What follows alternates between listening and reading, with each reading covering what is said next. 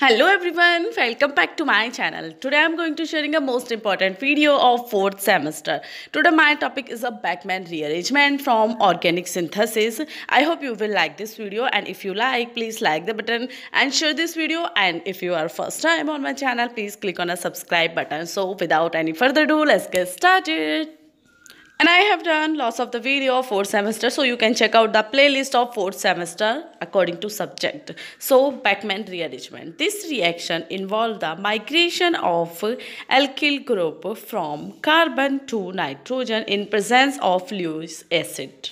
यानी कि जो बैकमैन रीअरेंजमेंट होता है उसमें क्या होता है, एल्किल ग्रुप से कोई भी कार्बन नाइट्रोजन पे जाती है in presence of Lewis acid, जो हो सकते हैं PCl3, SOCl2, ETC, is called Beckmann rearrangement. ठीक है, काफ़ी ज़्यादा सिंपल है. Then the reaction is catalysed bye acidic rearrangement such as H2SO4, SOCl2, SO5, P2O5 and PCl5, C6H5SO2, Cl2, ETC. काफ़ी ज़्यादा इंपॉर्टेंट वीडियो है, साथ ही साथ टॉपिक बहुत ज़्यादा ईजीली है अगर आप ईजी लैंग्वेज में करते हो. तो ये है इसकी रिएक्शन. यहाँ आप देख सकते हो R-C डबल बॉन्ड O आप लेते हो, देन इसकी रिएक्शन कराते हैं NH2OH के साथ in presence of Lewis acid. जैसा कहा तो आप यहाँ पे देखोगे कि माइग्रेशन होता है, और यहाँ पे आप देखोगे तो आपको क्या मिल जाएगा, ऑक्साइम कंपाउंड मिल जाएगा, जहाँ से आप देखोगे जो H2 है वो निकल जाएगा. ठीक है, और यहाँ पे क्लियरली H2 निकल जाएगा और उधर से आपका O निकल जाएगा, तो H2O रिमूव हो जाएगा और NOH आपको मिल जाएगा. Then in the next step you will get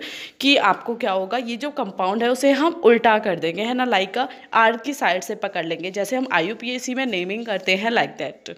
तो यहाँ पे आपका क्या होगा कि जो N और H है वो आपके R से जॉइंट हो जाएंगे, यानी कि R की साइड आ जाएंगे और आपको एक नया कंपाउंड मिल जाएगा जो कि इस रिएक्शन को रिप्रेजेंट करता है. ठीक है, काफ़ी ज़्यादा सिंपल है, ऐसा कुछ समझाने वाला था भी नहीं, बट फिर भी कुछ स्टूडेंट्स को होता है दी एक एक स्टेप बताओ, तो इसलिए यहाँ पे मैं आपको क्लियरली समझा रही हूँ. ठीक है, देन अब इसकी मैकेनिज्म देख लेते हैं.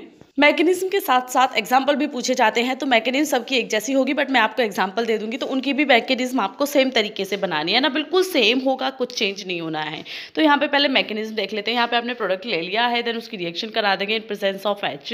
तो आप देखोगे कि आपको जो आपका OH लिया था उधर H जो है ये ऐड हो जाएगा और आपको OH2 मिल जाएगा. ठीक है, देन यहाँ से H2O रिमूव हो जाएगा एंड आपको क्या प्रोडक्ट मिलेगा, R' C पे प्लस आ जाएगा क्योंकि उसकी जो वैलेंसी है कार्बन की वो पूरी नहीं होगी. देन N R आ जाएगा. ठीक है, मतलब सेम प्रोडक्ट रहेगा, पहले H ज्वाइन होके H2O हो जाएगा, देन नेक्स्ट स्टेप में H2O रिमूव हो जाएगा. क्लियर है यहाँ तक का बेसिक? ठीक है, यहाँ से देखिए. अब अगेन हम क्या करेंगे, H2O की रिएक्शन कराएंगे. जब H2O की रिएक्शन कराएंगे तो यहाँ पे OH ज्वाइन हो जाएगा, आप देख सकते हो, कार्बन के साथ.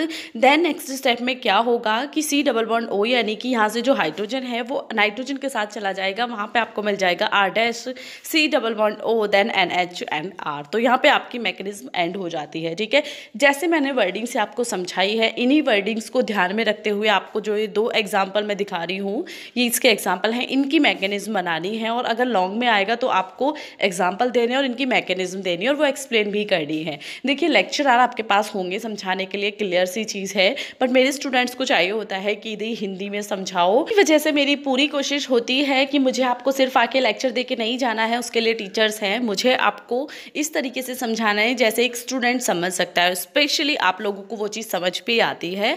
सो चलिए बाय, मिलते हैं कल एक नई वीडियो पे MSc के ही टॉपिक के साथ. और आप ओल्ड वीडियोस भी चेक कर सकते हो, 4th सेमेस्टर की काफ़ी वीडियोस हैं.